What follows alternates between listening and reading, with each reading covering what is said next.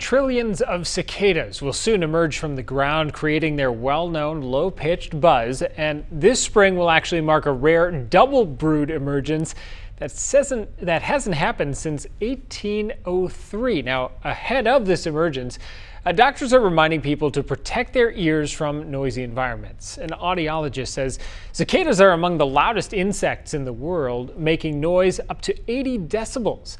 That's about the sound of a vacuum cleaner. Now, at their peak, they say they can create noises around 100 decibels, which is equivalent to the sound of a jackhammer or a motorcycle. And because of that, it's important to be mindful of how much time is spent around these boisterous bugs. Thankfully, the risk of having noise exposure, noise damage for cicadas is low, but not zero, right? Because 100 decibels is a lot.